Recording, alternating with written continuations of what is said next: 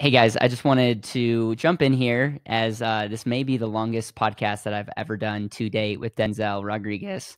And we talked about a lot of things. We talked about his story. We talked about velocity banking. We talked about infinite banking. We talked about some of the misconceptions of infinite banking. And even at the end of the podcast, you'll see where him and I disagree on some things, and we really do it in a nice way. But I feel like your IQ will increase by just hearing the different versions, different ways of speaking. And so the reason I want to share this is we on our YouTube channel are going to kind of split some of these short into shorter elements like velocity banking, what he's talking about leverage, what he's talking about infinite banking. So should you run your expenses through your infinite banking policy? We'll chop that up so it's easier to consume.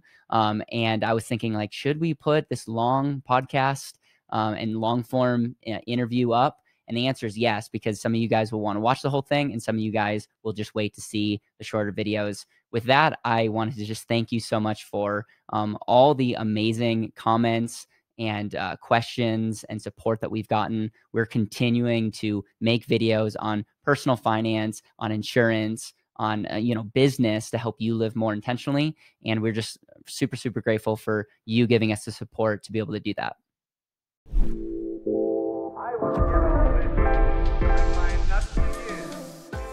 The man, the myth, the legend himself, Denzel Rodriguez.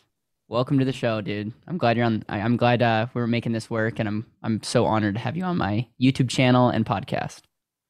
Dude, it's an honor and a privilege to have had the opportunity to actually meet you in person. So that was pretty cool. And now we're collaborating for the first time. So it's an awesome experience being able to work with you in this collaboration. And I really look forward to future partnerships down the road. So I'm happy to be here, man. I got a lot of energy going. So I fire love away. it. Between you and me, we're open books, and we'll go anywhere. I just want to tee this up. You're very much. I mean, you got over 40,000 subs on YouTube. You talk about velocity banking. You talk about infinite banking. You talk about kingdom building. Talk about all kinds of stuff. And you, what I love about your style is I feel like you just turn on the camera. You're like, all right, let me start talking. And you don't hold anything back, and you're very authentic and honest. I just appreciate that about you. And so before we jump into infinite banking, why life insurance, what is velocity banking? That's something I would love to articulate, or for you to articulate to our audience. I want to first ask you, what was some of the key elements in your life that made you be the person that you are today? And this YouTube channel didn't happen on accident. You put a lot of time and energy into it. What made you be the kind of person that wanted to turn on the camera and talk about money and just be honest about your faith and all of that? And so I'm kind of teeing up the floor for you to take this wherever you want it, but want to give our audience context before we get into the nitty gritty. I would say some key details, that key experiences I had, just going back to the start of the YouTube channel, started in August-ish of 2018. I started recording videos on my commute to and from work at the top of the year, beginning of 2018. Prior to that, go back 4 more years, I graduate high school, 2014, and I had a couple of decisions to make. Either I was going to go to college, that was option 1. Option 2 was military, and option 3 was figure it out on my own. Yeah. Well, option 1 was out of the picture because I didn't get accepted into any college I applied for. So that was an issue. And option 2, I don't think when I was talking to recruiting agents in the military, just something was not right in terms of me being in that department, serving, whether it was a war fighter or tech or construction, whatever it was. Something wasn't right. And maybe the other thing was fear of serving in my country. So things just weren't in alignment there. And then 3, I was like, well, I'm gonna figure this thing out on my own. As soon as I said that, I got a call a couple days later from a marketing company called Vector Marketing. Come to find out, this company sells high-end kitchen cutlery, and that is called Cutco, that brand. I show up to an interview. These people seemed really freaking excited about selling knives. They blew me away. I was like, all right, I got nothing better to do. I was working at an Italian restaurant and I was playing video games all day long. That's really like was my day, was playing video games, doing sports activity. I was in wrestling, I was in band, I was in football. So I enjoyed sports, loved playing video games, Call of Duty, Modern Warfare. I mean, Gears of War, you name it, Halo, all of it, done it all. Right. And then uh, once I showed up to training at Cutco, they exposed me to speaking, communication, networking, sales, follow up, email, text, scripts, sales scripts, referrals, how to get leads. I mean, my mind was blown at the potential of how much money I could make just selling knives. And in my brain, I was like, well, if I can learn how to sell knives, I could probably sell anything. Like, and that was a key shift in my life. And I was 18 at the time. From 2014, 2015, all the way up to 2018, I still remained with, I always had like a consistent job, right? And I bounced in and out of network marketing, MLMs, direct sales companies. I was selling everything. I was selling Invicta watches, you name it. I was in and out of it. Skincare products, protein shakes, you name it. I sucked at all of them, right? I made a little money, failed, made a little money, failed, made a little money, failed, made a little money, failed. But along that whole entire path, in the faith world, whenever you talk to your pastor or someone of faith, usually they say something to you and they're like, I received this from the Holy Spirit, right? So they'll say something along the lines of, I see this in you, which would be your gift or your skill, your talent, a treasure that you hold. And before you realize it, other people say it. And what starts to make you believe it is when all different walks of life start saying the same thing. So for me, from 2015 all the way through 2018, people would tell me, Denzel, you have a good voice. You got a strong name. You could be on radio. You have a nice, solid voice. You have a nice voice. You could speak. You could do this. Like I kept hearing that over and over again. Coming up to 2018, it just finally clicked. One person whom I met, his name is Alex Albaran. Shout out to him. He has a marketing business. And he said, dude, you should record videos. He was a little more specific the way he said it. Yeah. You should record videos. You have a solid voice. You can get on social media and you can share and teach these things that you know. It seems like you've got some really radical, pretty interesting financial concepts. I mean, I've never heard of this stuff, but it seems like it really could work. And I was like, all right. And within a few weeks, I bought one of them little magnetic things on that you put in the AC in your car and you hold the phone, like with the Uber drivers and the Lyft drivers. So I just did that, click record, started talking about velocity banking. What is it? How does it work? How I've been doing it? How does it work for me? How I paid off my debt? And then I said, you know what? Maybe I should kind of write this out. I bought a little easel board in my room. Literally, you go to my YouTube channel, you can see the evidence. You could see my room and you could tell it's a bedroom because you can see like a little piece of a bed in the video. I didn't know how to edit, record, shoot, nothing. I mean, my head was cut off. It's not as clean as this, what you see right now. So you can go back and you can actually see the evolution of where I came from. I share my story and all that good stuff, but those are some key details. And then thirdly was my belief, faith, and surrender in Christ Jesus, right? Being my Lord and Savior, receiving wisdom through the Holy Spirit into my life, just surrendering to what I think I know about the world, surrendering to what I think I know about money, and just starting from a clean slate. And my prayer has always been, help me unlearn and relearn what I think I know about the kingdom, what I think I know about money, what I think I know about the economy, geopolitics, you name it, right? And I have this, people call it this voice. I give it credit where credit's due. It's the Holy Spirit speaking through you, right? That's your communication through frequencies and whatever you want to call it. But it's essentially the Holy Spirit talking to me and ministering me to deliver my purpose, my original intent, my reasoning for existence here on planet Earth. And to do that effectively, righteously, with ethics, morals, and values.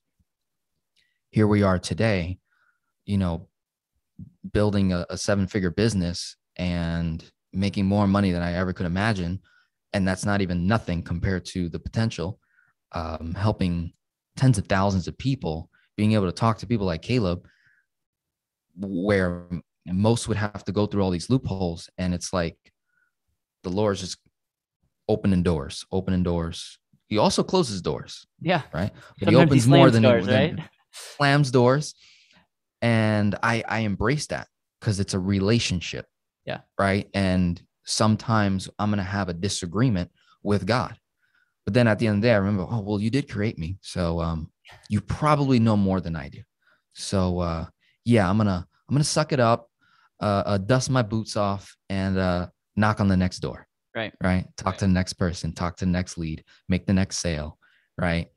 Get the next referral, help whoever it is that I need to serve. So those are the key details that have occurred in my life. And I've just been steadfast, staying consistent all the way through. Well, one of the things that I want to highlight about you is you're very abundant. You're very open to collaborations. You want people to win. You're very honest, and I think there's no doubt, and there's a really great blueprint that you have on your YouTube on how to be successful, because you just put yourself out there. And I think there's someone that's watching this, there's someone that's listening to this that needs to start doing something. You might not know what that thing is, but you're making excuses on why you're not doing it on because of what your parents will think, or your friends will think, or a random person on the internet, what they'll comment. And it's like, man, it is so freeing when you're doing this out of gratitude, and your identity and your happiness is not built up on comments or what other people think of you, and you have a pure intention. So that's all the things that come to my mind when I think of who you are. And that's why I'm so grateful that you are in my life, and vice versa. I'm very grateful to be speaking to you. So when it comes to, like, you're starting to make videos, you have a friend that's like, hey, you should start talking about these unique strategies. First of all, what 18-year-old understands velocity banking? How in the world did you go from playing video games and all that stuff to like being able to articulate velocity banking? So I want you to break down what is velocity banking, how you learned about it, and how you can clearly articulate it, so that someone listening to this can hear this, or someone watching this can be like, oh, that's velocity banking. This is when I should look at doing that, and this is when I probably shouldn't look at doing that. Gotcha. So I'll give you the logical answer. I'll also give you the faith answer. So the faith response, how did I come across this concept? I truly believe the Lord, our Heavenly Father, gave this information to me without putting a title on it or a concept on it. It was just a way of being, right, in my finances. Soon as I turned 18 or 17, I remember getting my first credit card with Wells Fargo, $300 secured credit card. And if I'm not mistaken, I think it came with rewards, but I'm not too sure. Regardless, I had one bill, which was my phone bill. Mm-hmm. And somehow my brain said it would make sense to run the bill on the credit card and pay it off in 30 days in full. Once I discovered the second and third credit card, I think it was like Discover, Bank of America, it came with these cashback rewards. First, you got to build credit. Then you start getting access to some really cool things in the credit space. One of them being cashback rewards, 0% offers, et cetera, et cetera. So here I am, little old, 18, 19-year-old Denzel, working, making cash, right? I'm getting paid off the books, and I'm taking that cash and I'm establishing credit. So instead of putting my money in a savings account, which what everybody said, I literally took the savings that I had, was $300, and I secured it, got a credit card, and I started using it to pay my bills. And then I pay myself back, no interest. Once that credit card graduated, become unsecured, they gave me I think it was like $1,000 of credit. And I think that's when I got like cashback rewards. Mm-hmm. I was running bills anytime I went on a date, any gas, food, miscellaneous, whatever, helping mom, you name it.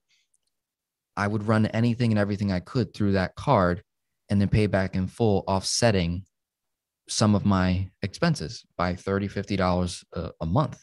Because Right. you're If you're, saying there's two things that you're doing. You're deferring your payment, but then you're also getting points. yeah. And you're saying if I'm already gonna pay for the cell phone, if I'm already gonna pay for this date or whatnot, I have the money. Instead of paying cash for that, I'm gonna run Mhm. it through a credit card and get all the benefits of using that credit card. Right. And this is 17, 18-year-old Denzel doing this. Right. And then even after high school, I'm doing these things. And at the time, I would say something is telling me something, but now I give credit where credit's due. Holy Right. Spirit's guiding me the whole way through. And just to give that context there on the faith side, so that's simple. Moving forward, I realized, well, if the bank's willing to give me more credit according to the score and the way that I use my funds, what if I just kept doing it and applied for more? Right. Right. So I'm like, nobody taught me this. You go back 3 generations in either bloodline, mother, father, all of them have debt. All of them, barely any of them went to college. Barely any of them have homes. They're all in debt. Right. Go either way, either direction from my bloodline. No one has this knowledge. So somehow I got it. Right. And, and then giving credit where credit's due. Now, here's the logical part. Going through Cutco, getting involved in network marketing companies, direct sales, all these companies, they send you to Robert Kiyosaki, Grant Cardone, Tony Robbins, you name it, any guru in the finance space that talks money, I was reading their books. So the concept came before the strategy was revealed. Very interesting to how when you look in, I believe it's either in Genesis, I believe, where God kind of breaks down how he, no, it's actually in Ephesians. Ephesians talks about the mind of God, how he works. And essentially, God starts with the end result, right? So he plans everything out. It's already predestined. Everything's already complete. He starts with the end in mind, and then he goes back and he starts in the beginning, blah, blah, blah, right? God created, da, da, da. So in my life, in the finance, getting exposed to these concepts, it was almost like the end result was revealed to me, but then through logical resources such as books, courses, seminars, workshops, et cetera, meeting people like you and many others in my journey, the strategy started to cultivate itself and come together. Finally, 2017, this is years later, 2017, I discovered the name of the concept that I'm doing. I learned it from the Mormons, from a company called Renatus. It's ran, I think, by a Mormon guy, real estate education company. They call it velocity banking. They say they got it from Australia. In Australia, they call it mortgage acceleration or debt acceleration using offset accounts. So they say it comes from Australia. America adopted it, called it velocity banking. So you got the Mormons practicing it. I've come across quite a few Jewish communities that practice this, Asian communities. And I was just like, well, shoot, I'm Puerto Rican Colombian. Nobody talk about this stuff. What is this? You know? And then I realized, I was like, what they were teaching, they were like, go get a credit card and pull money from here to make a chunk here. I was like, I kind of been doing that, and I acquired a personal unsecured revolving line of credit for about 3 to 5K at a 10% simple interest rate. I was able to manipulate the rate all the way down to like 3 to 5% in terms of what I'm actually paying on a month-to-month basis as I borrow the funds to gain access to more wisdom, more knowledge, more cash flow. And so I answered it logically. Faith, here we are. Now I've just gotten to the point where I've mastered it in a sense, right? And it's worked out very well. And it's part of my fundamental groundwork for building my personal financial management system in my personal life, but also business is a foundational thing, just like people have their foundational minimalist approach. Right. Some people have a foundational 7 baby step approach from Dave Ramsey. Velocity banking is my foundational approach for the 21st century, right? So And it works when well. you break down velocity banking, yeah, the way that I think of velocity banking is I think of using a home, using a HELOC, running money through that. It sounds like your version of velocity banking is, the home, the 0% credit cards. Essentially, if we can get points, if we can defer our payment, and we can create more cash flow, we're using leverage and creating more cash flow, getting more points, and you're not playing with fire because you're paying it off, but you would admit that if you're not disciplined, it could backfire on you. Correct. And to go even a layer deeper, just looking at the words velocity banking, I take velocity, what am I banking? Money. The goal is how many times can you use your dollars more than once? Most people think one time. Pull a dollar, pay for something, the dollar's gone. Yep. I like to leverage that $1 up to as many as 7 times before I release my initial seed, which was that initial dollar. How can I take this dollar, make it 3, borrow 2, create 6 to 10, pay back the 3? Yep. I never lost the 1. Right. Right. It was still in my possession. So that's one intent is Right. how many times can we leverage more than $1? That's velocity. And then banking is the flow, right? Yep. The flow, the velocity of money, the speed and direction at which money moves, right? We're solving for that. And then thirdly, everything is about cash flow, right?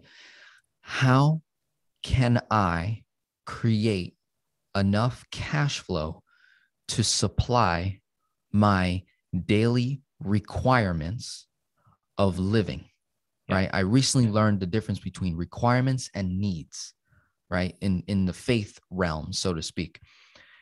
As a born again faith believer, technically I have no needs because my needs are met by my supplier, Right. God the Father.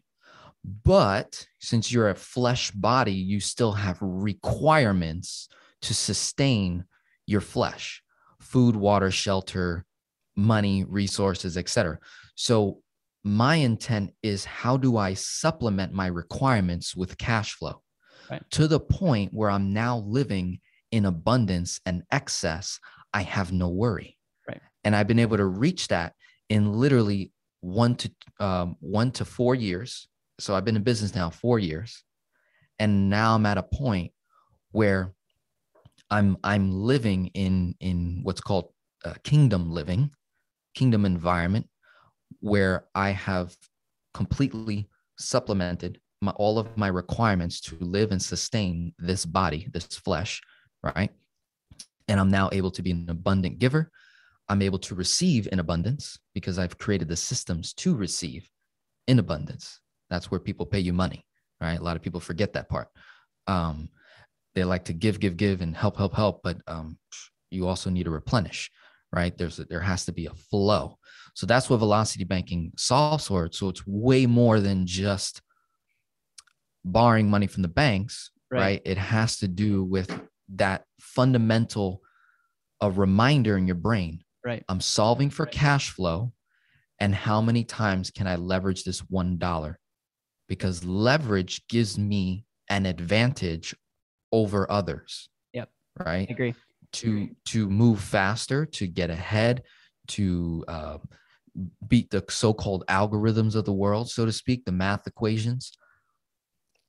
My purpose is to walk in my purpose, my original intent, my reasoning for existence.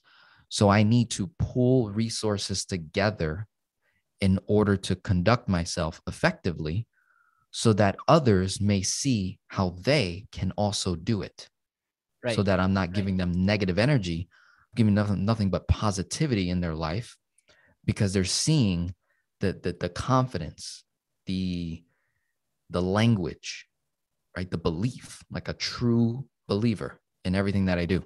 And so that's what we saw for. That's the blueprints that I lay out in my videos that are hour and a half long. They're not Mickey Mouse 10-minute clips where I'm selling you the concept. I'm literally Right. giving you the whole cake and you can eat it too. Right. And you don't have to pay me a dime, right? I've made it very transparent in my videos. I'm like, I need y'all to get this because there is a issue in our country. Like Right. you've said multiple times in your videos about saving, how important it is to save and just these fundamental things that, Mm. and I just like to take it a layer deeper and say, well, how do you Right. save? Well, and that's, Where? and if you Right. don't And mind, you address that too. right, I would love to get actually into the nuts and bolts because I think people really appreciate that. I'll just comment on a couple of things. Velocity, money in motion creates more money. It's an amazing principle to live by. Though when you think of banking, you think of institutions that are doing it better than us, and just the flow. And I love that. And then cash flow ultimately is the financial metric that makes the world go round. And if you're truly wanting to measure your financial success now and in the future, cash flow is the most accurate way to do that. Because it is the thing that makes the world go round. So I really appreciate just your heart behind this and your philosophy. Let's get into the nuts and bolts. When you say your goal is to, with one seed, i.e., $1, which is becoming less and less valuable as we speak, with $1, you're trying to get 7 uses. I love that. Can we get practical and say how are you going about that? And I think that's going to be an amazing hack if we can plant that seed Definitely. with people. Yeah. So I always, when I'm working with people's numbers, I got to get the most important stuff. I start with income, expense, debt, and cash flow. I need to know where you're at, where you've been, and where you want to go. So I start with your 4 major numbers, how you're currently operating. I'll go back in time. This is my numbers back in 2018 before I started the YouTube channel, right? I was little, like 25 to 30K in debt with a net cash flow every month, roughly $500, right? And what I was trying to figure out is how do I take this 2 and make it 20 grand, right? So I had to set the initial goal. A lot of people are like, they start here. I want to remove debt. And that's great. And if I teach people this too, but I try to also plant the small seed that says, hey, what if we just simply added a 0 to your current income per month? That's 10x, right? So that's one strategy right there. I'm taking this $2,000 and I need to get, my goal is to try to get 7 uses out of every single dollar. Yep. Right. And then I also kind of go over like 7 different essentially models of which we can do that. Then there's also the steps, like how many times did that money get a use before it left you? Right. Right. And even after it left you, how do we make it come back to you? Right. So,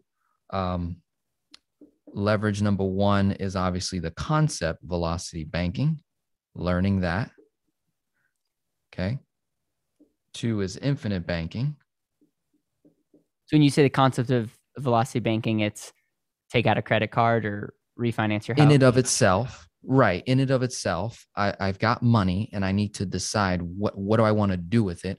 Do I want to go into debt to create debt that creates cash flow? Okay. Or do I want to acquire debt that helps me pay off debt? So velocity banking solves for both. And that would be in the case of getting a credit card, personal line of credit, HELOC. And right? You're saying, because normally, and this is my criticism to velocity bankers, is they're like their whole goal is to pay off your mortgage. And I think that's silly, but their whole deal is let's accelerate your debt so that we can pay off debt. And you're saying you can do velocity banking and build assets, which mathematically may be more strategic. Mathematically may be more strategic. And unfortunately, what happens in this very overwhelming amount of information, the age of information that we're in, it can be difficult to transition someone from a Dave Ramsey mindset right into the world of velocity banking. So velocity banking to accelerate debt is a bridge. I got it. It helps them kind of get out of that funk of being cheap and poor-minded. Yeah. To so in other words, yeah. if you can use velocity banking to help them pay off their debt faster, then it's like, okay, I now got a hold of you. Yes. And then it's like, okay, is the goal to be debt free, or is the goal to maybe take a step back and have more cash flow? So you can go back to your drawing. I just want to like emphasize that. And I appreciate you articulating that. Yeah. And perfect example would be in 2018. That was my in the door, helping you pay off debt. Everybody wants to pay off debt, right? And become debt free. Okay, cool. I got you in the door. I'm building know, like, and trust. And now I'm speaking with clients that I've acquired in 2018, 2019. They've paid off most of their debt except for their mortgage and student loans. Those are the two big ones that are left. And then they're like, Denzel, it's going to take me like 5 to 7 years on average. That's what velocity banking does. That snowball, that avalanche averages 9 to 13 years on average with those strategies. So 5 to 7 years is much better than 9 to 13. That's not bad at all. Okay, great. Well, then I say, well, in that same amount of time, Caleb, instead of you becoming debt-free in 5 to 7 years, what if I helped you go from making $5,000 a month to $50,000 a month in the same time frame? And then you can literally write a check, Caleb, to pay off all your debt in year 4.9. I get it. 5.6, right? So like that's like my in the door. I unfortunately I can't lead with that right away. It doesn't sound real. It's not tangible enough. Or I just need to work on my speaking skills, right? And that's, that's not bad. I'm only 26, so it's going to take time. But velocity banking, I get a personal line of credit or HELOC. I'm making $2,000 a month. If I get access to $10,000, which is what I did, making $2,000, I got access to a $10,000 personal line of credit at the time was a 10% rate. So 2 to 10, I've already multiplied the money. Right. 500 is my cash flow per month times 12. That's $6,000 a year. Right. I'm thinking, what is the most effective way to use this free net cash flow? I can only reduce my expenses by so much. Right. That's a limit. Here, income has no limitation other than my own self-belief about that. So I'm trying to break that, and I formulate and get into these concepts. So, 10x would be another concept I integrate with this. Infinite banking is the whole idea of recapturing all of this. Right. So it's like, how do I recapture my expenses? Oh, well, you could potentially, if done correctly, you can run it through a cash value life insurance policy in combination with your cash flow to cover the costs of that tool. And then now I dump 6 plus expenses into this new vehicle, which now that vehicle comes with a death benefit, which is hundreds of thousands of dollars or millions, depending on your age, health, and finances. So notice how that's another use of money. Right. Okay. And then I can borrow the same money I seeded in the form of cash value loans at an interest rate. And then maybe I seed that into helping myself move from E and S to B and I. Yep. Right. And you're referencing Robert Kiyosaki instead of being in Robert Kiyosaki, 500, or more labor force. And that is another form of leveraging your dollars, is acquiring a labor force that can fulfill the mission and vision that you have for your life, in which can also help other people's missions and visions. So now you're sprinkling the infield, spreading the wealth, right? So that's another leverage, is the B quad model, right? And then 5, which is because B quad now, is that the business quadrant right here, the business quadrant. 500 or more labor force. I'm only at 2 and When I'm you say already generating 500 or more at labor force, what do you mean by that? big business, Got it.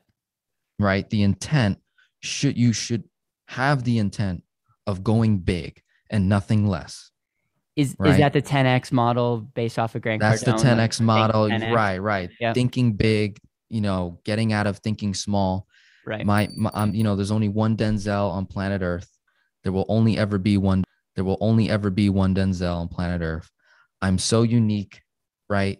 So different that I should maximize the time I have here because I'm only here for a limited time, Right. right?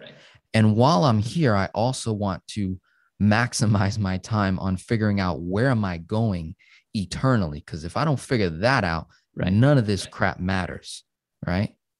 Like none of this crap matters. You can obtain the whole world, lose your soul, and now you're in another place for eternity that you don't necessarily want to be. You didn't maybe intent to be there, but you ended up there because you didn't focus on the matters at hand that truly concerns your life overall. And so the faster that I can help people become free from this master, which is money, to then discover who their real master is. So leverage 5. So I did the B quad, right? That's another use of money. And then 5, because you're in business,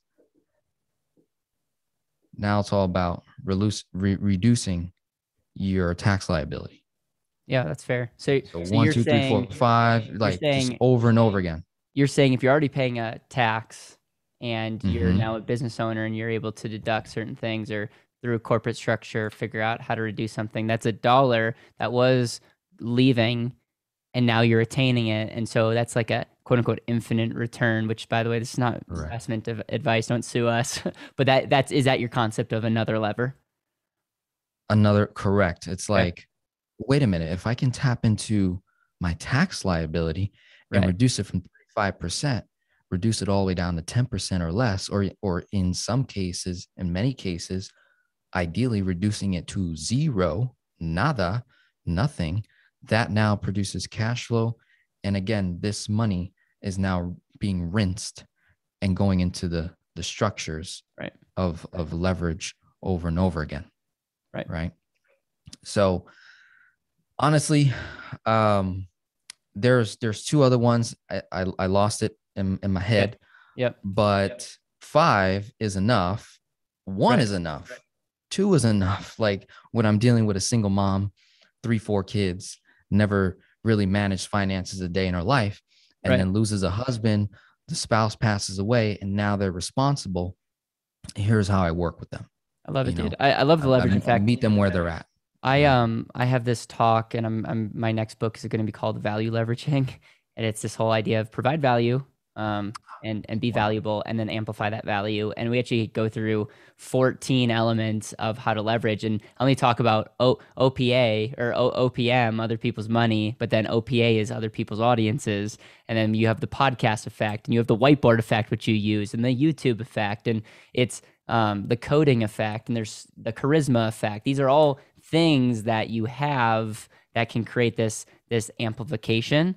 And the problem is, and this is really the thing that I want to talk about, is if your philosophy is not built on value, the worst thing you could do is take out credit cards and then put it in unvaluable things, or take out a bunch of debt, Right. or do infinite banking, and all those things are like, they are amplifiers, and they're either going to amplify good or bad. I want to talk about infinite banking. Is there anything else you want to talk about that? And then let's talk about infinite banking, because there's some things you said that help I me wanna- remember. You help me remember the other 2. You said it. Other people's audiences. I say other people's stages. Yep. In terms of speaking, kingdom authority is a leverage, accessing another infinite resource, which is your gift. And I talk about the levels of authority with my clients, and I talk to them about how do we get back to the author, Right. right? And if you're the author of something, you have authority over what you wrote. So if Caleb wrote a book called The And Asset, he's the author. Everything in that book is his concepts, his strategies, his ideas, his philosophies are in that book. If I want to figure out what's in that book before I read it, I got to go to him. Well, because he wrote it, he has authority to talk about it. And because he has authority to talk about it, he's authorized, right? He's giving authorization to have others sell it for him, AKA B Quad, right? Having others push the book for him, Yep. like myself, because I read it and I know it's a good book, right? And then this video is going to go on my channel, OPA, other people's audiences. People are going to buy that book, which again, he's authorizing me because I read it. And if I read his material and I become a master in it as well, it would be wise of him to then give authorization to those who believe in his concepts, right, that want to, move forward with it. And because I'm not the author, but he gave me authority to speak on it, authorization, it leaves me with, I can authentically preach, talk, speak, share about his book called The And Asset, right? And that right there is a huge leveraging flow of financial resources, money to fulfill your requirements to live on this planet, right? And then live in abundance. So that was going to be my other leverage mentality. So these are all the leverages that I like to incorporate with somebody's dollars. I think it's great. I think it's an even better mental exercise because if you can start getting people to start thinking bigger, thinking outside the box, it's Yeah. we don't live in a linear world. And I just had a video that went out that essentially says, "Is debt dumb and is cash king?" And essentially, it's like this cash. If you read on your dollar bill, it's a reserve note, a Federal Reserve note. So is it possible that we're just dealing with a unleveraged debt? And everything's debt, and it doesn't make debt good, it doesn't make paying cash bad, it just makes it all kind of on the same playing field. And it goes back to, what if there was another metric like cash flow that we could measure things from? So love that concept. And it's like, you and I didn't come overnight and just like come out of the womb thinking these things. It really is based on principles. One thing I will also say is, the beauty of network marketing is it's a very cheap education because you get around people that are thinking big. You're reading Yeah. books, they're challenging, they're making you sell. I have a ton of respect for people in the LDS faith because they're going 2 years on a mission and knocking on doors, and they are building some incredible resilience. And I think it's some of the same with network marketing. Now, that's all I'll say. There's pros and cons, and we could probably do a whole video on the pros and cons to network marketing, but I think it's cool that you are the type of person, regardless what money you made in network marketing, you're the type of person because of the other leverage effects that came from you being there. And I think it just all comes full circle. Anything else that you want to mention that before we talk about infinite banking? Because you mentioned some things that I would really, really like to share and talk through. And I think we're going to serve a lot of people in just our dialogue as it relates to infinite banking, pros and cons of that, and just language behind what we say. I would just say, just to kind of close the conversation with velocity banking for right now, because we're just having a conversation here. For those that are listening to the conversation, you're getting the mindset, the mind of the way I think of these concepts. You want to get the actual blueprints and formats. That's, totally different, video where I lay out the numbers and stuff. But also keep in mind, at the end of the day, all I'm trying to do is borrow from Peter to either pay Paul to do a job, to do a work for me that produces cash flow, or to acquire Paul's asset, aka real estate, small business, etc., or stock, or whatever that may be.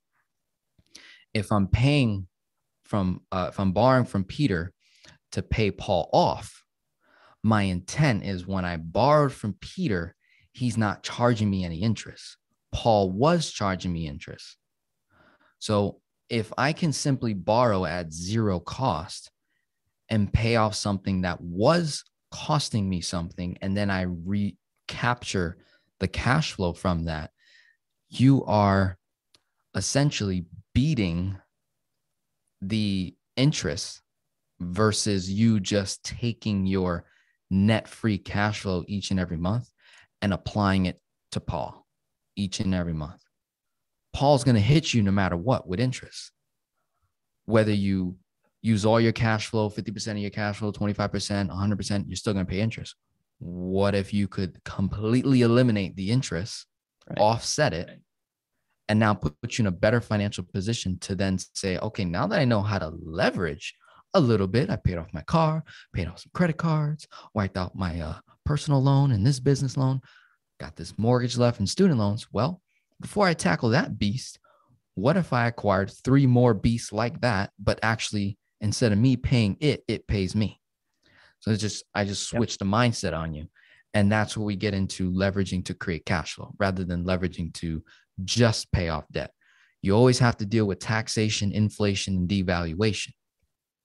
So inflation, you combat that by eliminating interest a bit, but you're not really truly breaking even, right? So in velocity banking, full transparency, you're not going to solve for all 3 if you're just paying off debt.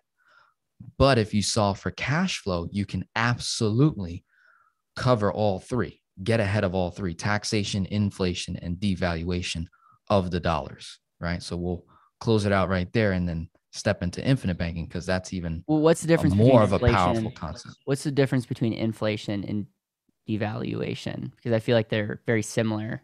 They are very similar, but from my education and just speaking with some other folks, inflation just simply means that the price of something goes up, right? But it doesn't necessarily mean that the value of the currency went down. Something else, if I'm understanding correctly, something else causes the value of the currency to drop. And that has to do with printing more money. But it's a correlation. If I print more money, right, I need to raise my price on these products and services because now there's more of this money. But why? Right? Like I try to ask, well, why? Why would I increase my prices? Some people do not increase their pricing. Some people do. Right. So that's how I knew. I was like, wait, there is a difference. Yeah, that's fair. Inflation is different. And then devaluation is something totally different, having to do with printing, mismanagement of funds. And then the taxation part is a whole nother monster on every single dollar that comes into your economy. So being able to remove that and then get into vehicles like infinite banking, like real assets, tangible assets, non-duplicatable assets, can combat inflation. Regardless of what happens to the currency, the asset will always remain. It'll always preserve its value. It cannot technically devalue, right? A house will always be a house, right? It provides a place for you to live. How can that possibly devalue itself other than, maintenance and that kind of thing? But if I maintain the asset, if I have something like gold, or if I have something like silver or cash value, it's not that the asset is devaluing, it's the currency. So it requires more of that currency to purchase that asset, but it's still the same asset. Gold will always be gold. A house will always be a house. A business will always be a business. But for some reason, it's costing more. So that's where I separate the 3: taxation, inflation, devaluation. Yeah, I think it's a tough one. I still get confused myself. Yeah, totally. And I think it's, at the end of the day, people say it differently. And when we inflate the money supply, our dollars become less valuable. And as they correlate. And at the same time, you're totally right. Like there's other factors. It would be foolish for us to think just printing of money. There's probably more factors. But when we're printing trillions and trillions of dollars, and we're like, I wonder why all the prices are increasing. But there's people in power that would disagree with that economic logic. And so who am I? Let's talk about infinite banking. And my 2 cents on infinite banking is, you utilize a life insurance policy. A lot of people choose to do whole life. You overfund it. Some people call it fully funding it, meaning you're maximizing the cash, you're minimizing the base insurance costs, and you're using things like term riders and PUA riders to stack the cash. And the benefits that you get is you get your $1 to grow the rest of your life with special tax advantages. You can lend against it or borrow against it. You get your life insurance benefits in the future, gives you different options. It protects you, creates a legacy effect. In some cases, allows entrepreneurs like you and I to save more money. And if we're going to get wooey, it helps you show up more powerfully. It might unlock some areas of thinking. It might allow you to take on more quote unquote risk or opportunities because you know that your foundation is secure. So it's like right there, those are 6 leverage effects of quote unquote infinite banking. And it's Yes. not, and I just want to be very, very, very, very clear that life insurance, when set up and used properly, is not an investment, but over time, it can be a very efficient place to save your money. And it's one of the most efficient paper assets when it comes to privacy and other benefits. Anything that you want to add to that? Because then I want to get into some of the language that we use, some of the confusion that I think people have, some of the mistakes people make, and how you can use infinite banking, how you and your clients have used infinite banking to really take their wealth to the next level. Absolutely. And so we're resonating on the same frequency. You basically said it's a safe, secure, liquid, guaranteed asset, right? It doesn't fail as long as you proceed with what was originally designed for the cash value account itself. So it has that safety, security, and liquidity. It's not an investment.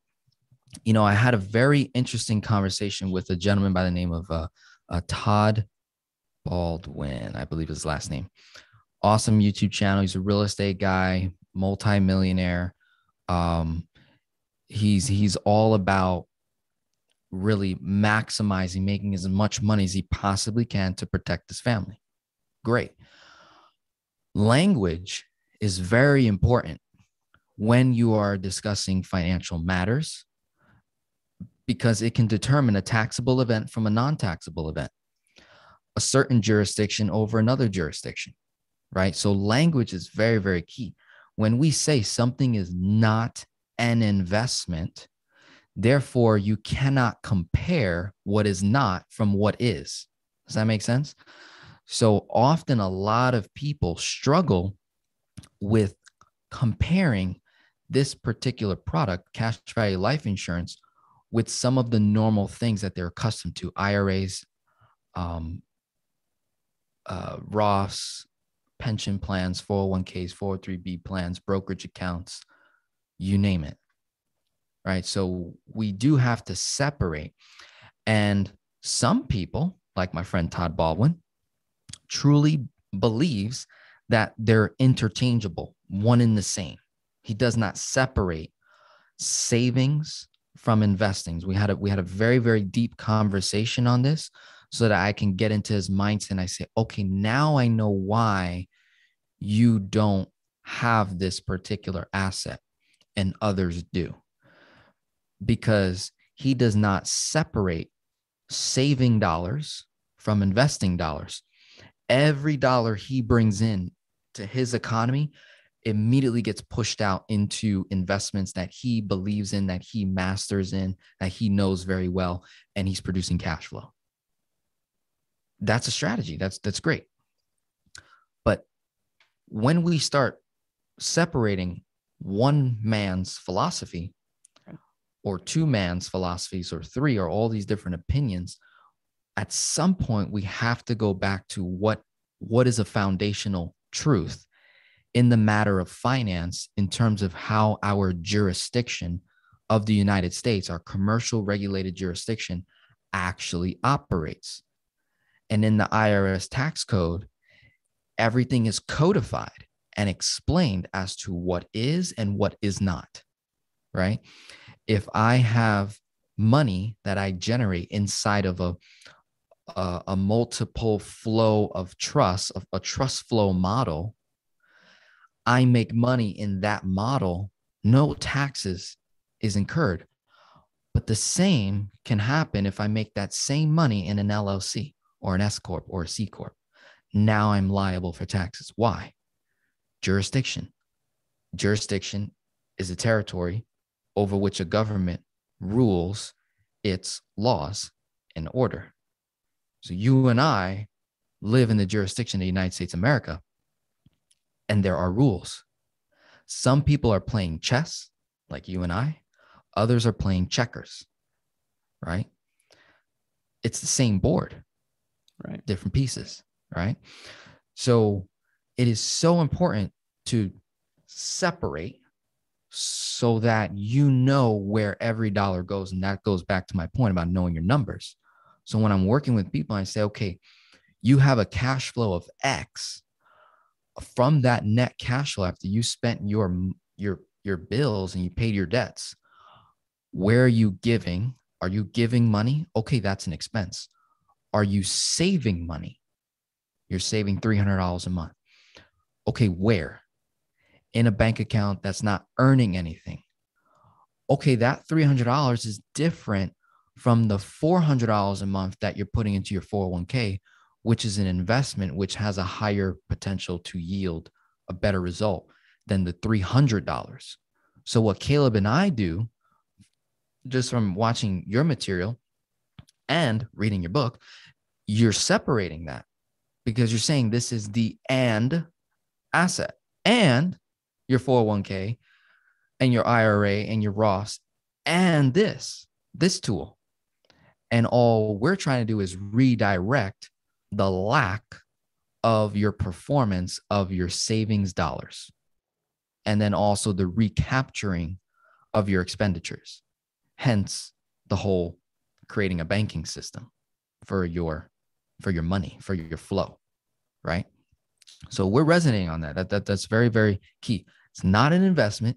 In the tax code, it's not an investment. Section 7702 with the new MEC laws identifies and lays some of these things out. And I think there's some other codes that deal with cash value life insurance that I don't know off the top of my head, but it truly does separate it, right? And this tool pre-exists the IRS, which is why there's that separation of investment versus Well, see, a non-investment. to quote Tom Wheelwright in his book Tax Free Wealth, the tax code, it's like the tax code is a few pages of telling you what you owe, and then hundreds and thousands of pages on a treasure map on how to pay as little tax as possible. And you look at incentives.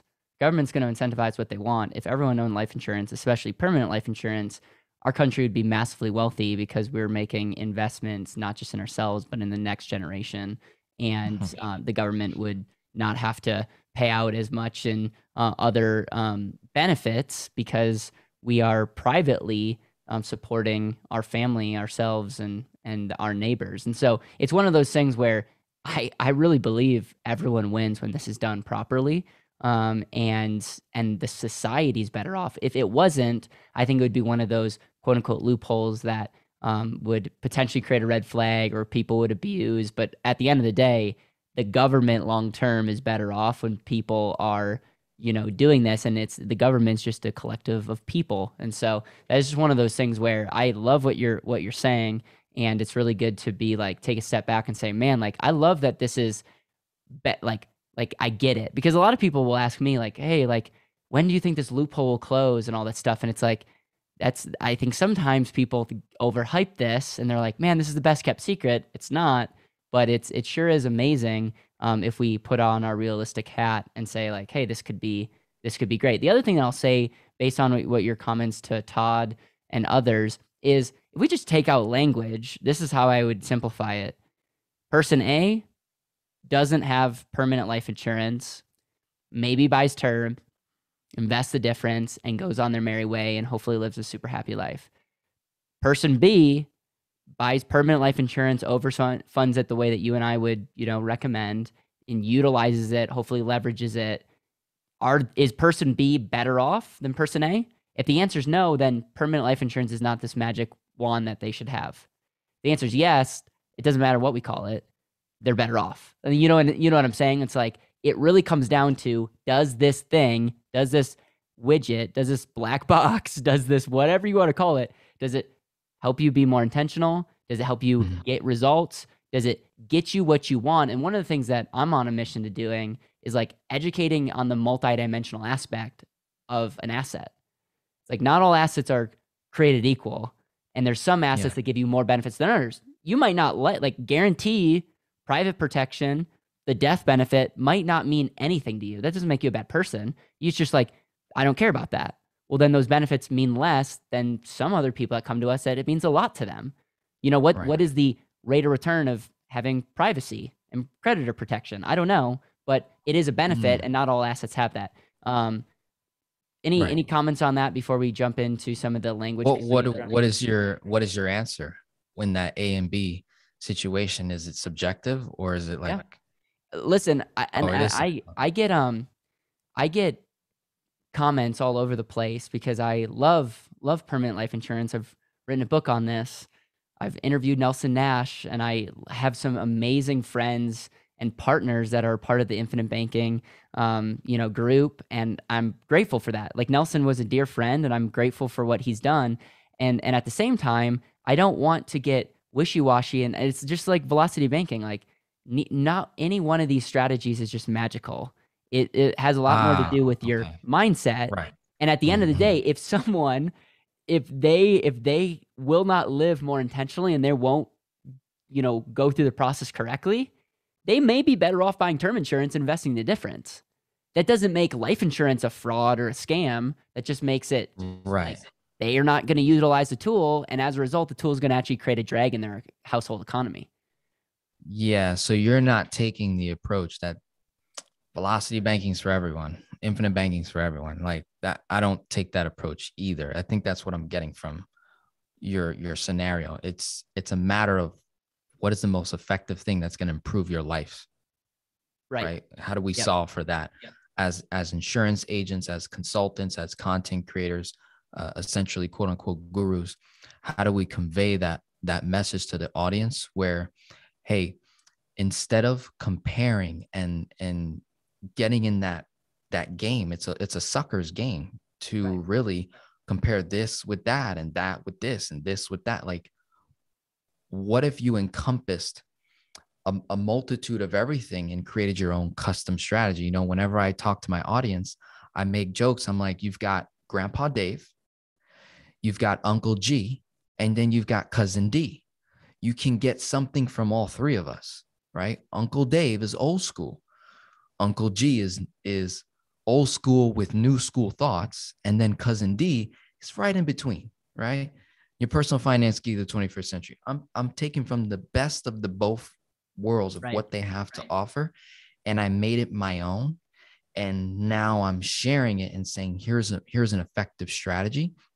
And the whole idea of, finance, you can put that on an index card. Everything you need to know about finance, you can just put on an index card. That is to me, that's a false mentality. No way. There's no way. That's also a sucker's game to assume that you can just put everything about finance on a simple index card, Right? Everything you need to know, and then you're quote unquote going to be free. That is not the case. Right. I do believe that you need to simplify it to a framework. You need to simplify. But yeah, a you can framework absolutely simplify it. Yeah, leverage could be a part of the framework, and we could give you 100 examples of how to use leverage. Yeah, especially my bad handwriting. I would get to the third lever and run out of room. So, Exactly. man, So I love this. Like, I love this too. This is good. Yeah, I've watched a lot of your videos, and I know that one thing that you switched in your language is instead of saying borrowing from a life insurance policy, you're talking about borrowing against.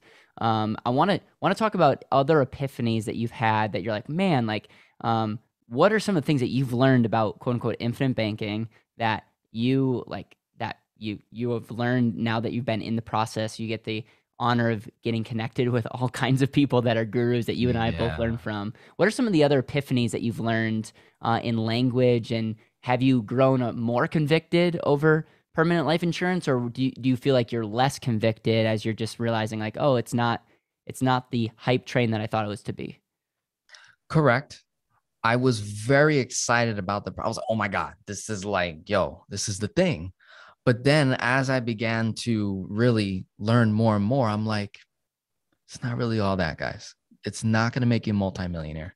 Let's not fall into that category as insurance agents where this is the one and done type of strategy. That is a sucker's game.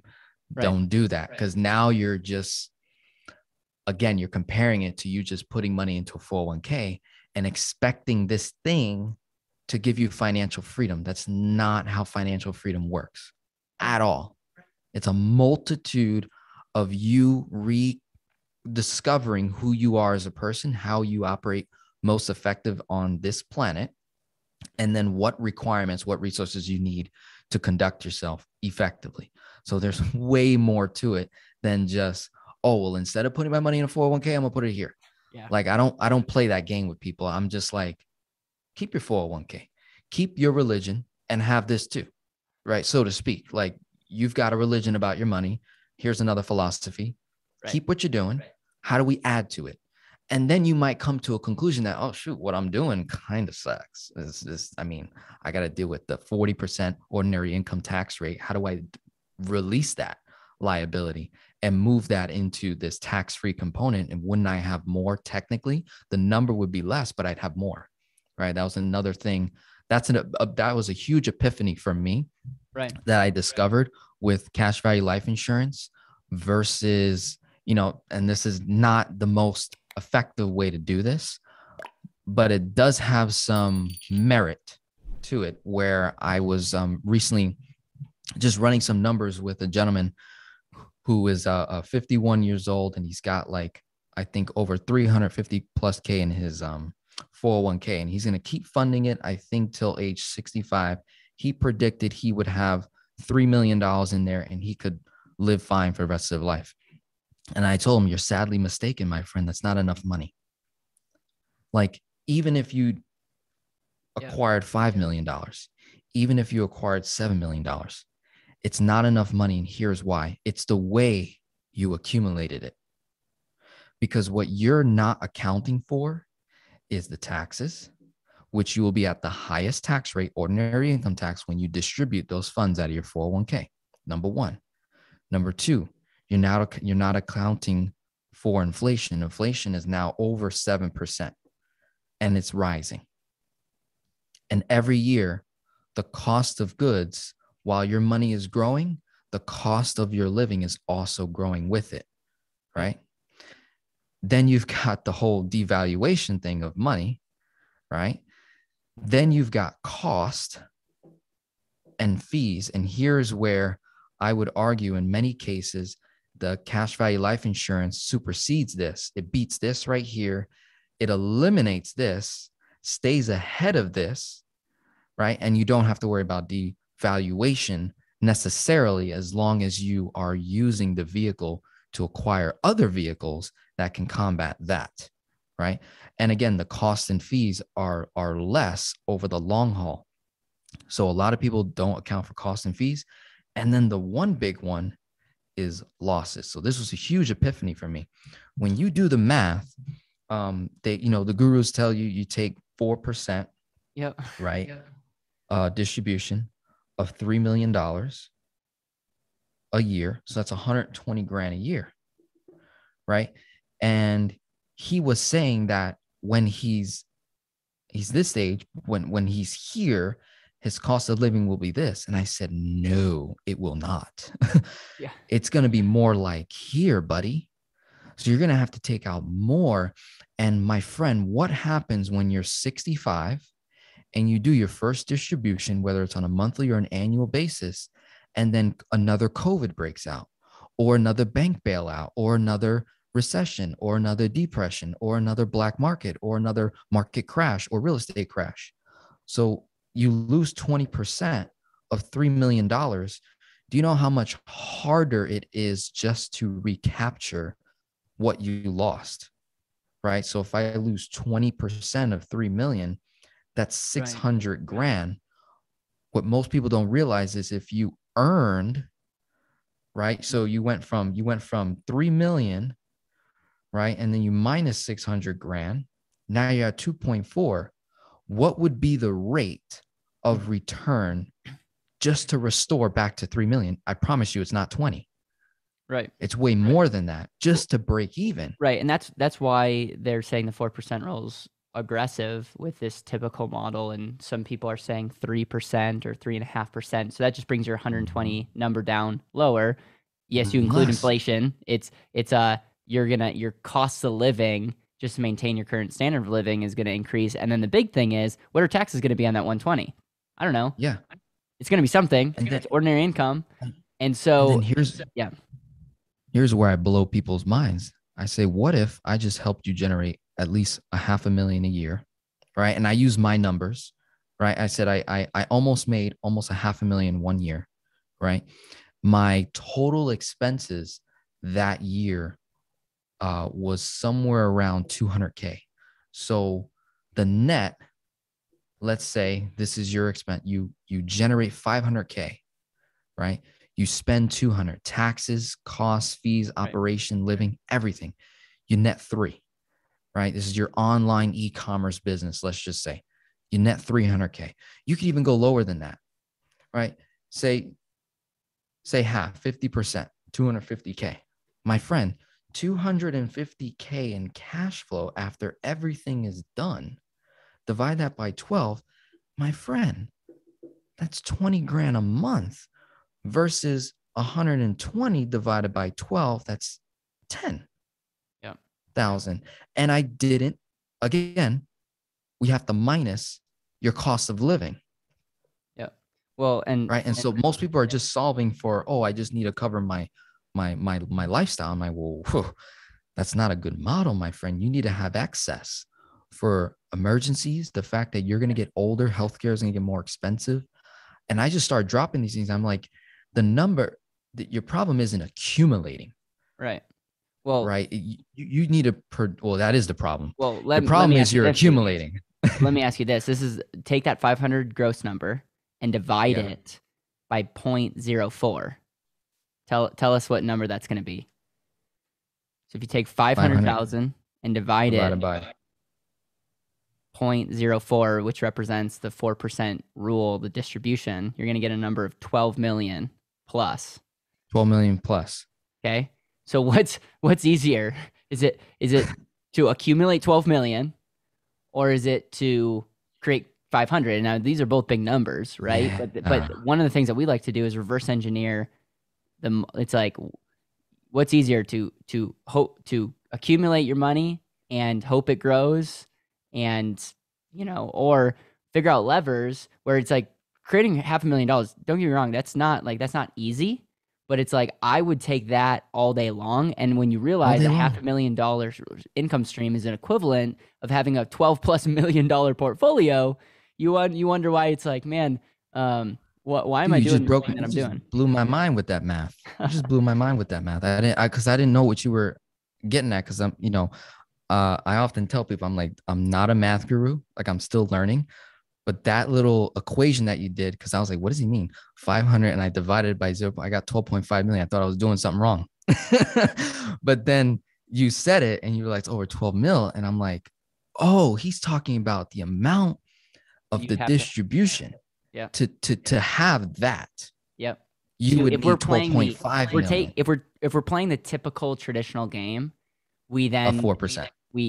And if it's 3%, then do it even worse. It's probably be around 18 million. God. So it's like, that's the game from a standpoint is, this is what's fun, is this is actually more realistic. If you can create $10,000 of cash flow, and we're going to play the 4% rule, take 10,000 divided by 0.04. What is that number? 10,000 divided by 0.4. 250K. Okay. So what is easier? You're starting off, you're 21 years old. What is easier, to try to create $10,000 of cash flow, or to do the typical route and save up 250? Right. It's way easier to produce cash flow today, especially now more than ever before. The 10K. And if there's pushback, again, because I'm cool if there's pushback, because I'm all about efficiency and there's not one size fits all.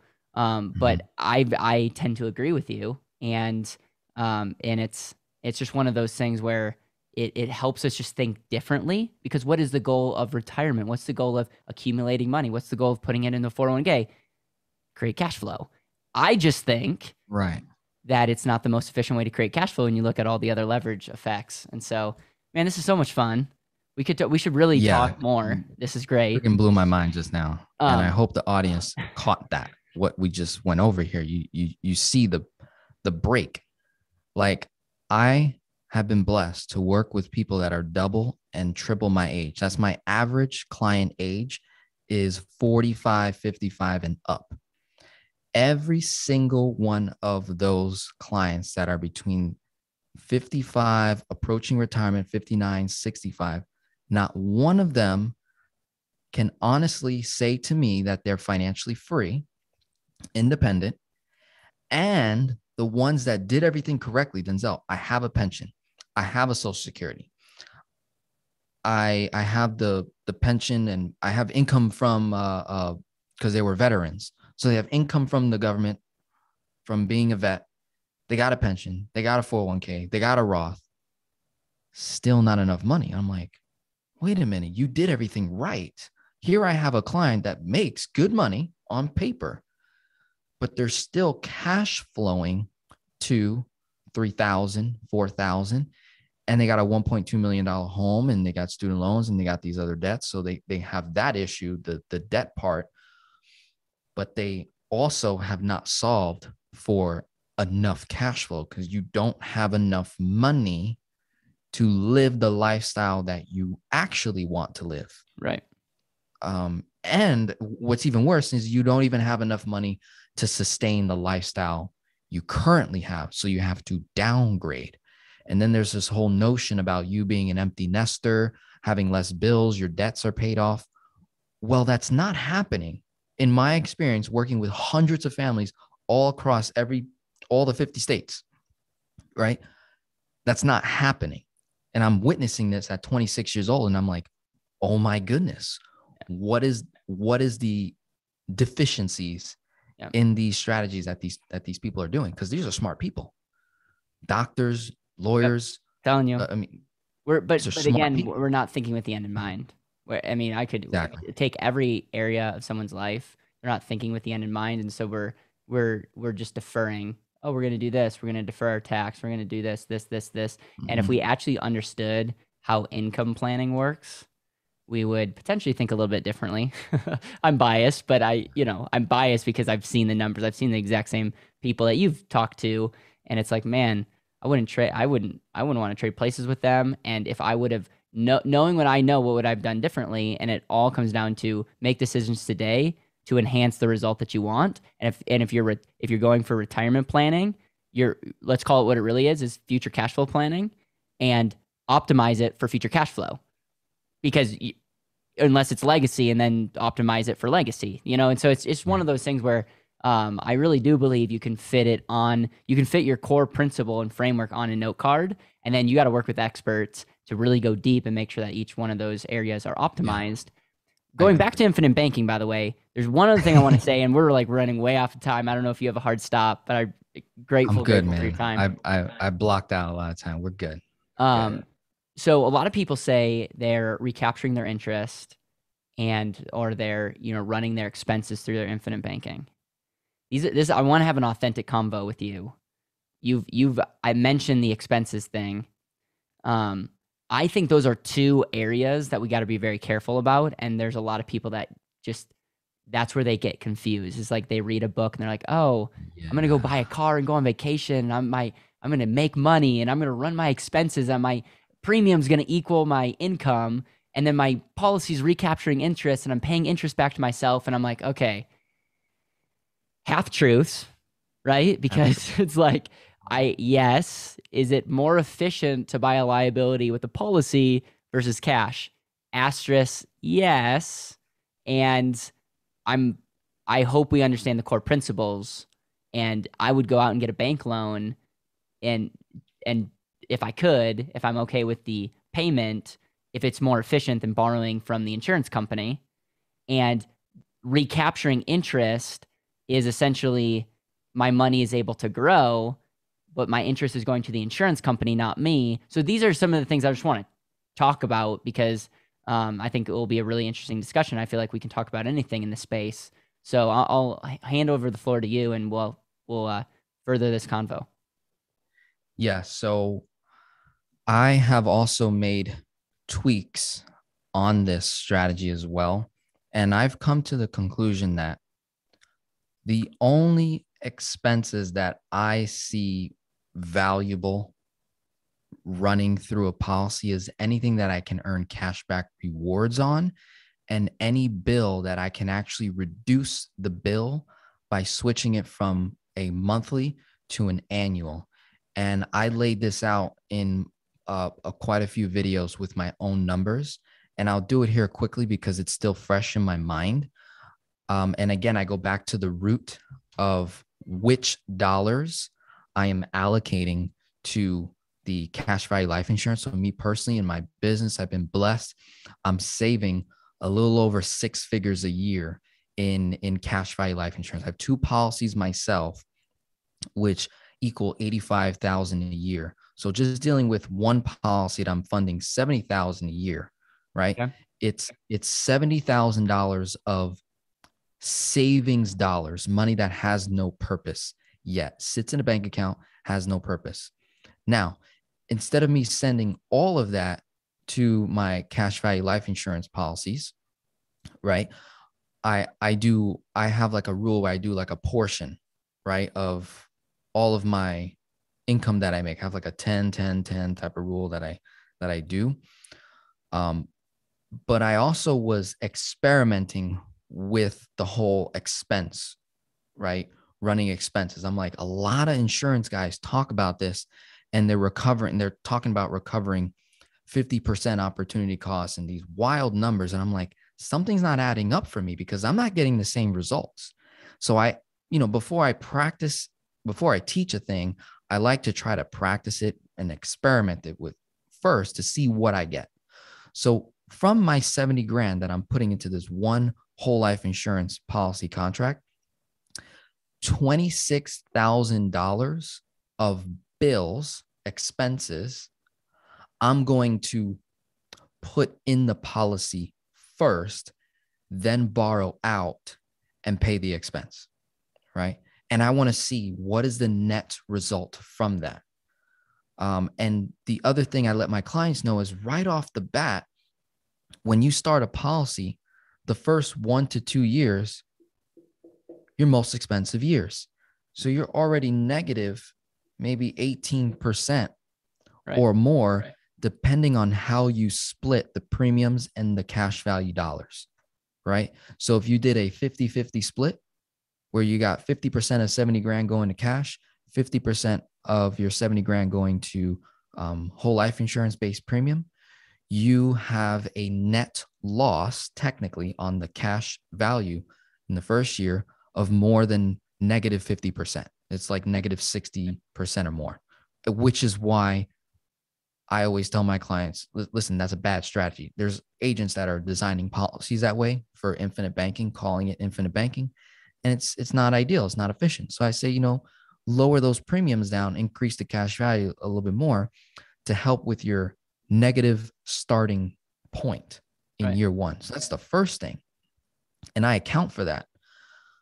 26 grand I've identified in my bills and my expenses. This is money per year that I can run through a credit card. Okay. Earning anywhere from 2 to 3% in cashback rewards. And the net number that I recapture is 12%, which is $3,120 a Where's year. that 12% coming from? Is that from points? From straight up cashback rewards and points that I can convert to statement credit, right? Okay. The more realistic number is somewhere anywhere from 3 to 5K, but I went with the lower number, right? So 3,120. So technically I've reduced my expenses from 26,000, right? Minus the 3,120. So now I'm at 22 is really what I'm actually pulling from the policy as a loan at, say, 5%, right? I know the loan interest rates have gone down to 3 to 4% as of late. But in 2018, 2019 is when I established my policy. So loan rate is say 5%. And you're pulling out, when you say pulling out, you're borrowing against to pay off the credit card balance. Pay off the credit card. Yes. So wouldn't the credit card balance be actually 26 because the points would come at a later date? So the points, I can accumulate this. Your points are accumulated immediately. So Okay. I can just every due date, I can apply it. Okay. Right. So was it 320 divided by 12? It's like $260 a month Okay. that I can apply to the different credit cards. So it lowers the bill. Okay. Right. And then my actual net out of the policy is this number. Right. So in addition to this 26 grand, when I look at the actual cost of my bills, it's a little bit higher than 26 grand because I was paying, say, a monthly expense of a lot of the business subscriptions that I have. And you know how when you sign up for Zoom or Kajabi or ConvertKit, when you pay annual, you save 10%, save 15%. Netflix, pay for the year, right? Whatever it is. So I look at all those things and I convert everything to annual, run it on the card. The card that I get is usually a 0% for 6, 12, 18, 24 months. I'm paying the monthly minimum, right? You're And paying the then monthly minimum on the card? on the card, yes, because there's no interest, right? Okay. Fair. And then I let the money in the policy season in the policy for as long as humanly possible. And then I'll pull it out in one shot, pay the credit card off in one shot, do it again the next year, right? How are you So, paying that loan back though? see, that is the issue. So, what I do is I actually don't pay the loan at all. I let it stay outstanding and I just cover the interest. So 22,880 times 5% simple interest is 1,144. So in this example, technically I'm okay. It didn't cost me any more dollars because this money offset my borrowing costs for the policy. Does that make sense? I'm tracking what you're saying. Yeah. Yeah. So that right there is technically a win. Okay. That's cool. But I'm still negative on the policy itself. That's going to take maybe 4 to 7 years before the cash value starts to break even and start producing a positive 1, 2, 3, 4% return. So the conclusion I've come to is that this can only work for a few years before it don't matter, because I'm saving on average roughly 15% by switching from monthly to annual. So it's a 15% savings on average. And I'm getting 12% a total off the cashback rewards, right? A total a net savings, right? Or cashback rewards of everything that's running through the card itself, right? So I'm earning 3 to 5K off the bills. So that's, if I'm doing the math right, it's 12% of that number. Okay, cool. Yep. You want me even with okay. Even with that still negative, and eventually this number starts to get pretty high, your borrowing costs on the loans, because you got to do it again the next year, and your next year, outstanding loan is bigger and your interest charge, this number is growing. Yep. Mm-hmm. So eventually this supersedes this. So now I am coming out of pocket. And then there's the whole notion of, yes, when you pay interest back to your policy, that, it goes to the company and the company pays you in the form of dividends. Okay, but that's not a reliable measurement for me. Like, I know what I'm getting from the insurance company. This is a completely different cost. So I've come to the conclusion that it only works for a period of time. It should not be a lifetime type of thing in the policy. I don't see the full value in it. Well, I know I can do better with other things. Yeah. So I'll give you my 2 cents on this, and I appreciate you breaking this math down. I think number one, what is the main goal when you read infinite banking, and what Nelson talked about. It actually came in the form of a shot analogy where he talks about volume versus rate. It doesn't matter, how fast the liquid goes into your arm. It's the volume that can really get you in trouble. And so I think we can both agree that the volume of savings is a good thing. If we can help our Yes. clients save more money, they're having a greater volume, growing, hopefully, and by nature they'll have control over those dollars, which I'll be the first to say some people will do worse with control because of bad behavior and habits, but we're Mhm. making the assumption that if you have control, it's going to be a positive thing. That's why this is not for everybody. And Yeah. I simplify it as much as here's my principle. The most efficient way in whatever scenario is what is allowing me to save more money. Now, if I'm borrowing at 5 to use your example, and I am buying a CD at 4% in 1 year, what my policy is going to grow regardless. We can agree on that. My, Yeah. my Yeah. policy is going to internally give me all the benefits of life insurance, which is amazing. But if I'm borrowing at 5 and earning 4, I just created a negative 20% arbitrage on my money in that year. Yes. Like, here, let Yes. me pay you $5 and you give me 4 back. I'm not a genius. And you would say, some people would say, well, I'm a genius because my policy's growing and I got $4. Well, your policy's going to grow regardless. So Mhm. you'd be better off not doing that transaction. And so Mhm. this might be this is why I want to have a discussion. In that scenario that you went through, mathematically, you'd be better off paying cash for those expenses. I love what you're doing, annualizing, using credit cards. Mathematically, you would actually be better off paying cash and allowing yourself to take that extra savings versus the monthly, Mhm. since you're saving that 12 plus 5%, all those things, and just saving more in the policy. You know what I'm Yeah. saying? So that's Yeah. like, and then the other thing is, and I get people that don't like when I say this, but it's like, if I'm going to make a purchase, let's say it's a car, Yeah. if I'm going to make a purchase, the first thing I need to do is I need to say, should I buy this car? It has nothing to do with, do I have the money? Do I have the credit capacity? It's like, should I buy this car? And we need to have some kind of framework to decide that. A lot of times Dave Ramsey puts that, how you should buy something with what you should buy. So I'm going to buy this car and it's Mhm. $10,000 and I have $200,000 of cash value. I have money in the bank and I have a credit union that I could borrow from. And it really comes down to, I'm looking at my scenario and saying, okay, payment is not an issue in this case. So I'm either going to take a policy loan at 5%. Now, a lot of these companies are 4%. So 4% policy loan. I could take a 0%. I could take my money out of cash.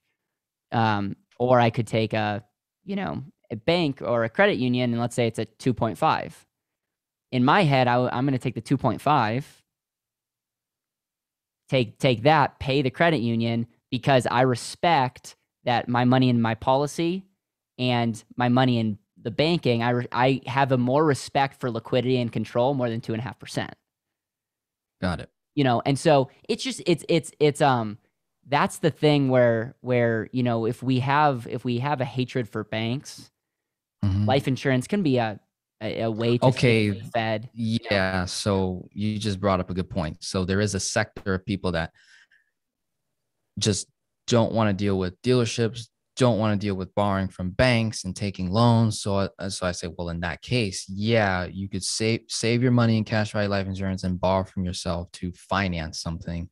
Right. And if you were to compare it to um, getting a 5% car loan, 7% car loan versus a 4% simple interest Right. loan on your policy, yeah, there is a benefit there.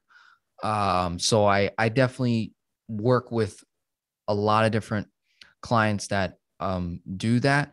And I've also created content where I talk about Right. running bills through your policy in my thought process. I'm okay, if you're gonna do it, because I can't stop you. Right. If you're gonna do it, at least do it in the most efficient possible way you can. Right. And you're still gonna net a negative. Right, and right. and And I I use my appreciate it. numbers. Right. I use my numbers to prove it. Like One, you're eventually going to net a negative. In the right, first couple of years, maybe not if you do it right, right, but you're eventually going to net a negative, especially when you compare it to right, something else you could have done. Like maybe like I'm at a point now where I use my policies for syndicating, right, and I also use it to actually run the personal side of my life and even the business side. So I know my business is going to produce 30-40% profits. You can right. then argue that, oh, well, if he ran his business expenses through his policy, it's costing him X, but he's producing a 30-40% return. Okay, well, then he made sense of it. So Right. As long as you're growing your business. It's just as one of long those as you're things where growing your how business, many it's one of people those things how many people are going to fail do in that. business, you know? Exactly. It's like invest Exactly. in your number one asset, which I'm a huge fan of. Like we're gonna double our business and we go out of Mm-hmm. business. But here's what I'll say, and I want to say two other things is like I really appreciate this convo because I think we're gonna help a lot of people and just because there's gonna be some people that really relate with how you're articulating, and there's gonna be some people that relate with how I articulate it, and the hope is to increase the financial literacy of just both of our communities.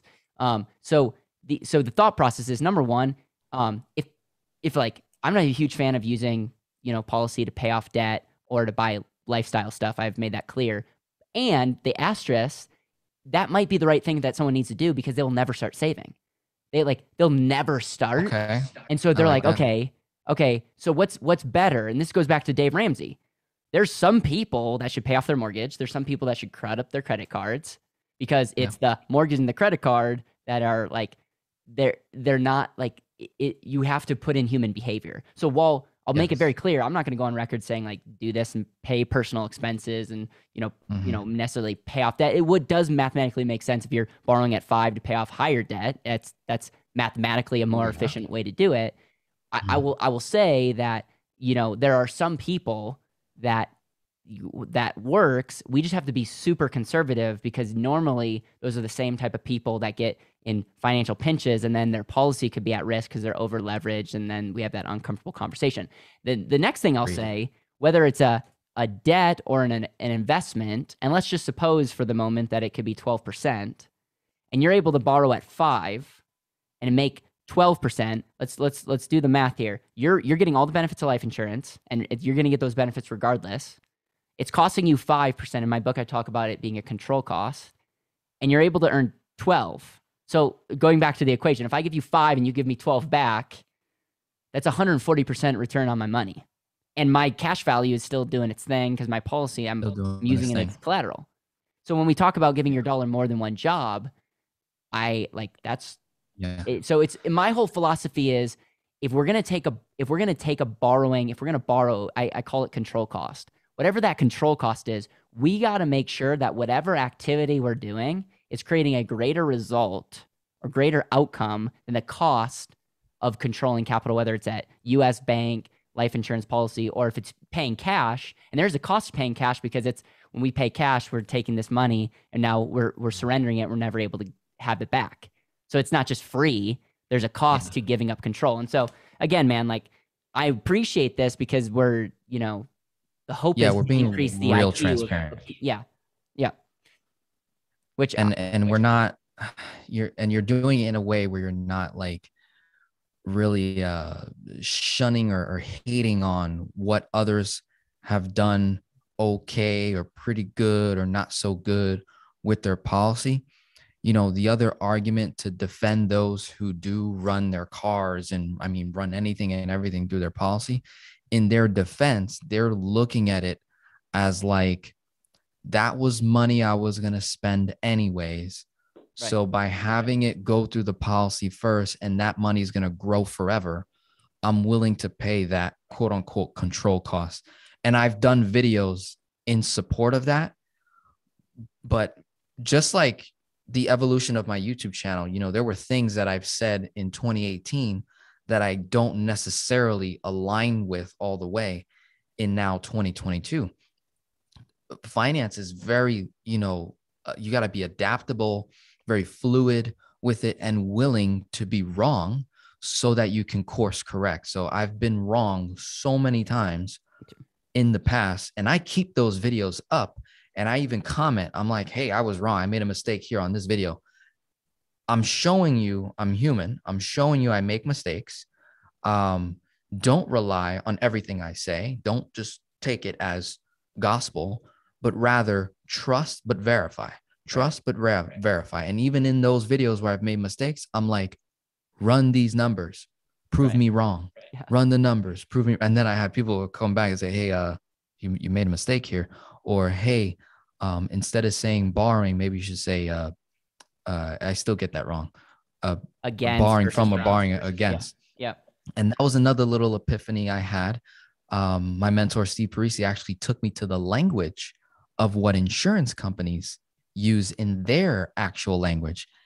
And so borrowing from and borrowing against is more of like an insurance agent. It's like an agency agent language that's used. But from what I understand, the insurance language, they actually say borrowing from your cash value policy. So don't beat yourself up. I think I was beating myself up a little bit. I was like, wait, am I guiding people wrong on this?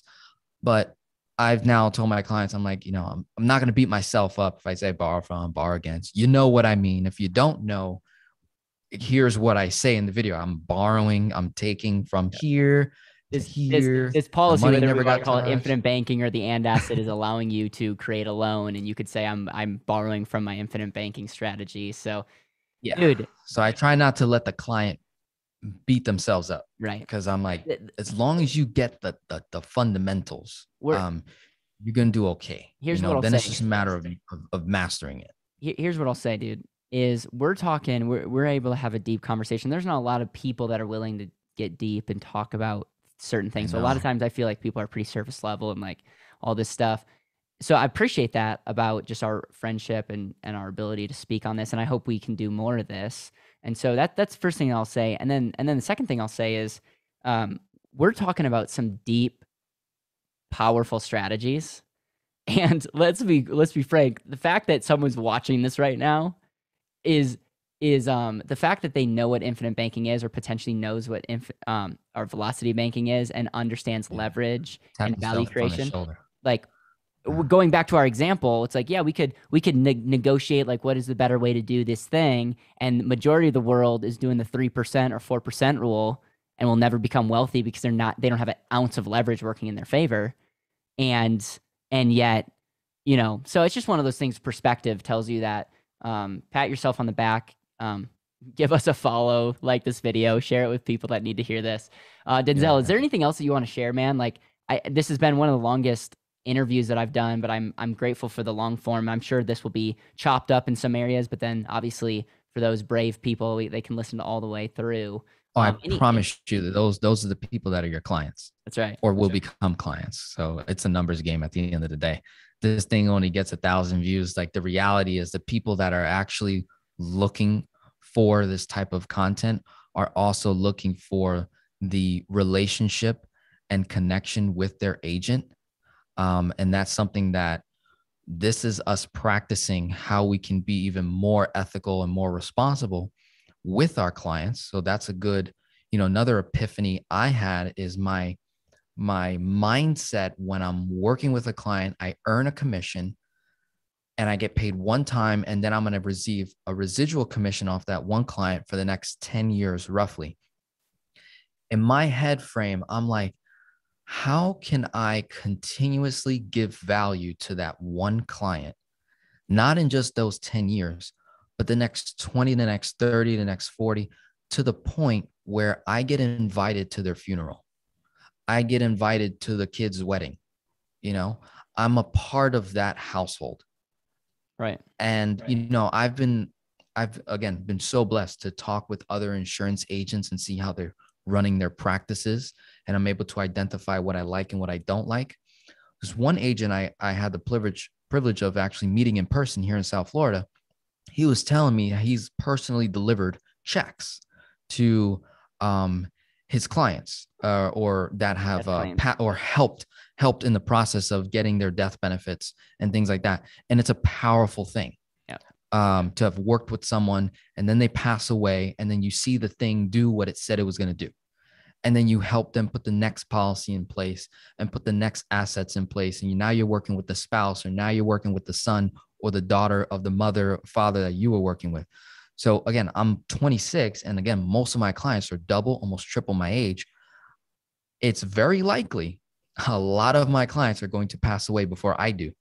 So I'm doing everything in my power to have the utmost integrity with these videos that we do. So allowing that client base that you have, that I have, and then the growing client base, those are the ones that actually watch this video, and they're really going to appreciate this. And they're going to watch the whole hour and a half, however long we've been going, almost 2 hours. Almost 2 hours now. They're going to take that as like, I want these guys. That's right. I want them to be at my funeral. I want them to make sure that my wife is taken care of. Right. Because I want to make sure that my kids receive the same knowledge that Caleb and Denzel's receiving. We're examples for the next generation and the current generation.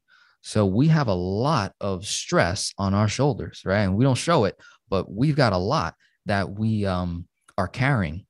The integrity that we have to keep, the value that we have to present and give to our clients, new clients, existing clients, selling to the prospects, and then just maintaining that ultimate, like, hey, if I'm wrong, let's course correct.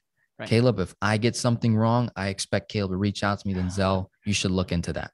You might want to look into that. And I have some YouTubers that do that, and I really appreciate it.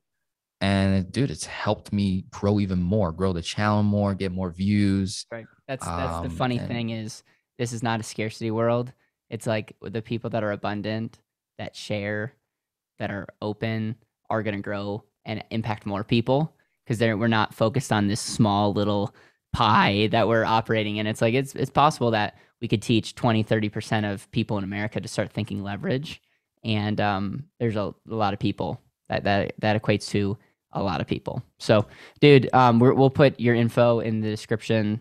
Anything else that you would like to give away, or any call to actions from this podcast? Obviously, your YouTube channel is an incredible resource. I would encourage everyone watching this to go check you out, give you a subscribe, and just follow what you're doing, man. This is the way that we're gonna up our game is by getting more people educated about this concept of leverage.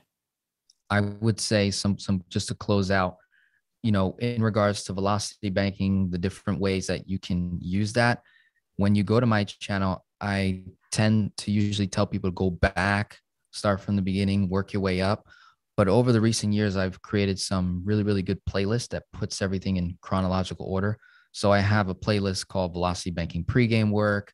I have a playlist that talks all about the line of credit, how to get it, questions to ask. This is all free. And I got a playlist that's literally velocity banking real life case studies. I'm using low income, high income, mid income, fluctuating income, salary income, hourly. I mean, you name it. So many different scenarios that help you determine whether or not this is right for you, because it's not right for everybody. And I allow the math to tell you whether it's correct or not. You have to yield a positive, better result than debt snowball, debt avalanche. Debt snowball, debt avalanche are measuring stick. If you can't beat debt snowball or debt avalanche with velocity banking, then you're better off sticking with debt snowball, debt avalanche in terms of paying off debt. Right. Just keeping it like that. Infinite banking, Caleb's got his practice.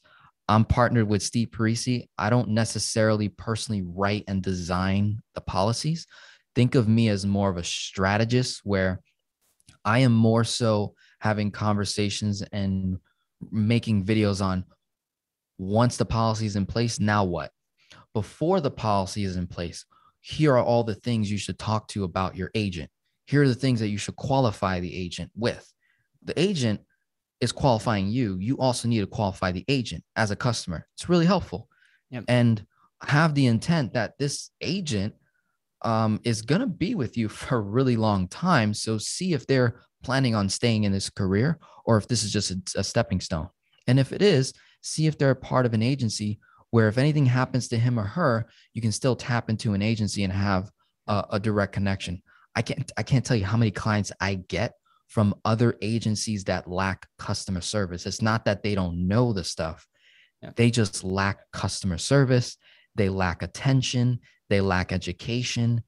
And then these clients are coming to me and they're like, dude, I learned so much from your videos. I have an agent, but I was asking him about getting an in-force illustration. I was asking him about the policy loans. I was asking him about the dividend rate. And he was so defensive, or she was so defensive, and they kind of argued with me and made me feel like dumb. So I canceled the policy. And I was like, no, why'd you do that?